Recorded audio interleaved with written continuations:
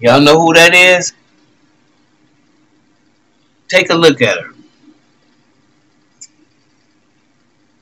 And she is one of the most pioneering journalists that the world has ever seen.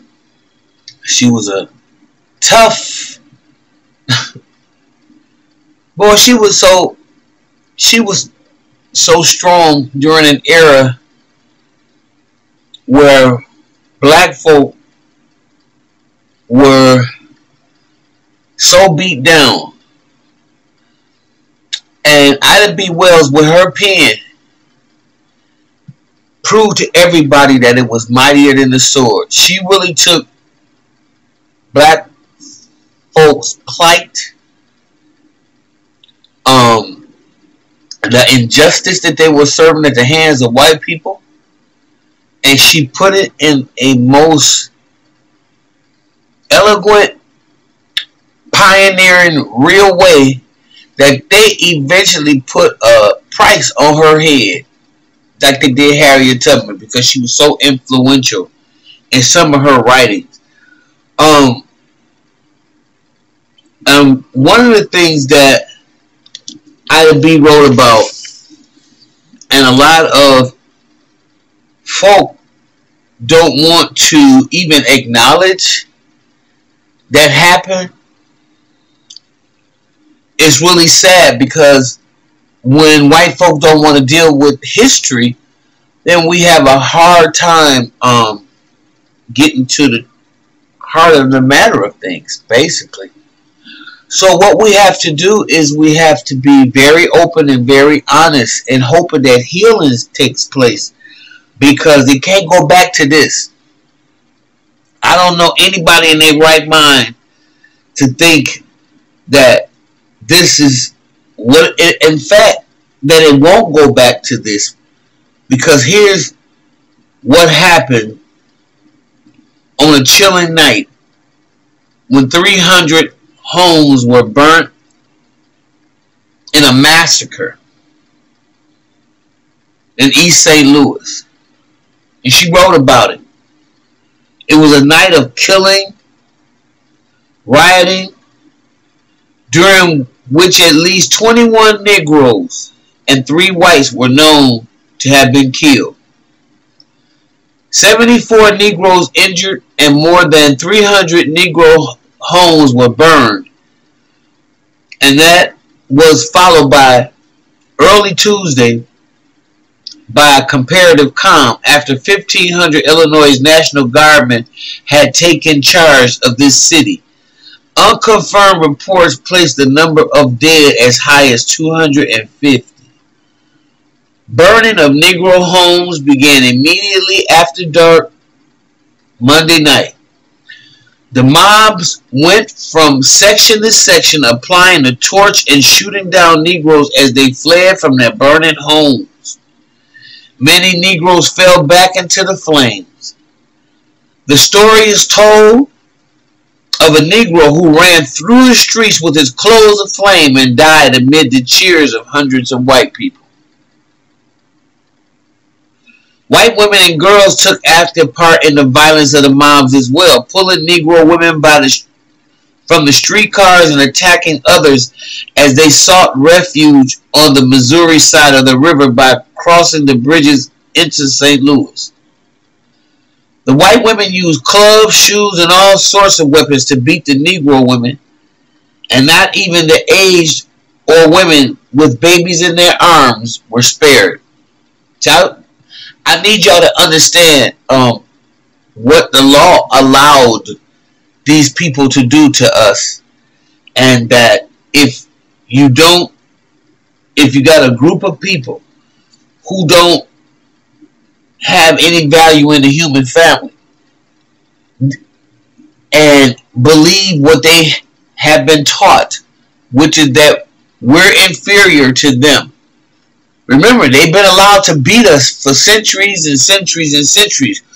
They even started a war so they could keep beating us and using us. So it's real hard for them to let us go, and the slave catchers have evolved to the police departments. And until we understand what we up against, really, I'm talking about for real, for real, for real, I don't see any end in sight to the massacre, basically. One crowd went about the streets shouting, "Let's get Malman. He's the man that brought him in. Let's lynch the mayor." The cry was raised because of a false rumor that Mayor Malman went south and advertised that Negro labor will be well paid in East St. Louis. The mayor visited New Orleans and confirmed with railroad heads and others to discourage Negroes from coming. Another of the innumerable brutal incidents was the attack on a young negress. That's a black woman, y'all, in case you didn't know. White men and white women were among the assailants. "Let the woman have her," was the cry among the men, and the white women began tearing the garments from the victim. The negress cried, "Please, please, I ain't done nothing," was stopped by a blow in the mouth with a club. Another white woman seized the victim's hands and the blow was repeated. The fingers tore at her hair and her waist was stripped from her. "Now let's see how fast she can run," suggested a bystander as the Negro broke loose. The women were loath to leave her alone, but after following her with their blows for a short distance, they stopped and she ran crying down the middle of the street. The women next tried to get an aged negress who was guarded by 3 militiamen. One of them wrestled with the soldier for his rifle and others succeeded in getting in a few blows. The rioting Monday night was the culmination of a series of disturbances in which the killing of a policeman and the wounding of 2 others by Negroes the night before. The real cause of the riots was the labor change resulting from the unusual influx of Southern Negroes into East St. Louis. I'm giving you a little history, Darius Miles, of East St. Louis, because they show proud of you down in East St. Louis. Anyway, and Alfonso, Alfonso Ellis? It's another one. The fires set by the mobs in 5 sections of the Negro Quarter spread to the railroad yards and the downtown districts, destroying more than 200 loaded freight cars valued at more than $100,000 and many other structures.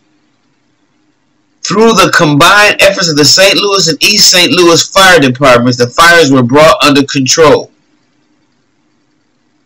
Although the mayor of this city had requested it, General Dixon said that for the present martial law would not be established. The soldiers are patrolling the city and have established a detention camp for which 500 rioters have been made prisoners Tuesday morning. One result of the fires was to plunge sections of the city into darkness, and surgeons at hospitals and the emergency operating rooms were forced to do their work while policemen held flashlights or candles over the tables. Dr. Thomas Barnett, Kansas City representative of the Red Cross, arrived to direct relief work among Negroes whose home had been burned. He arranged quarters for several hundred Negroes, but has no provisions with which to feed them. A large automobile truck has been touring the city, removing wounded Negroes and taking them to hospitals, and Dr. Barnett estimates that the number of injured will be increased by 200. The causes underlying the disturbances are of interest to many northern communities where the Negro labor has been brought in from the South to replace men enlisted in the Army or who have been attempted to other sections by the high wages paid in munition factories. In East St. Louis, with a population of about 84,000 persons, there was already a large Negro colony, with influx increased by the portion to a great extent. Unrest among the whites smoldered and even flared up last May, when in a small riot 3 Negroes were shot, wounded, and a number were beaten, but feeling did not run high, as the Negroes were merely filling vacancies, not taking the places of white men. And with the arrival of soldiers, quiet was quickly restored. Race antagonism, however, remained. Real estate men attempted to obtain a permit from the city council to build an addition to the Negro settlement, but after a bitter light, the project was defeated. The incident served to intensify the feelings against the blacks. Petty crime is said to have increased disease as well. The whites began to feel that they would be saddled with all undesirable elements for all time. Recently, labor agitators stirred up the inflammable followers. It sounds like what goes on now, don't it? And isn't that kind of like what happens today, or is happening today? I mean, when they call this the bloodiest summers, I mean, there were so many race riots. The authentic story of the East St. Louis massacre is obtained from reliable sources at St. Louis. This is a complete story. I mean, made up of people who were there, who survived. Clubbed, shot, stoned to death, and roasted alive amid the ruins of their homes, while blood-mad riflemen stood outside and sent leading missiles of death at each one of those who ventured to seek the uncertainty safety of the open. At least 38 and probably more Negroes were killed by the rioters in East St. Louis that Monday night, while the police allowed it. Y'all think this can't happen again? You think it won't happen again?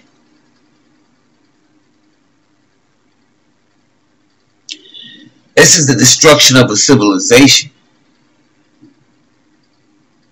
These Proud Boys, these Oath Keepers, they're nothing but somewhat evolved sectors of the Ku Klux Klan. That's all this is. Anyways, I'll be back with another story, especially among Black History Month, Black History Year for us, because we better wake our dumb asses up.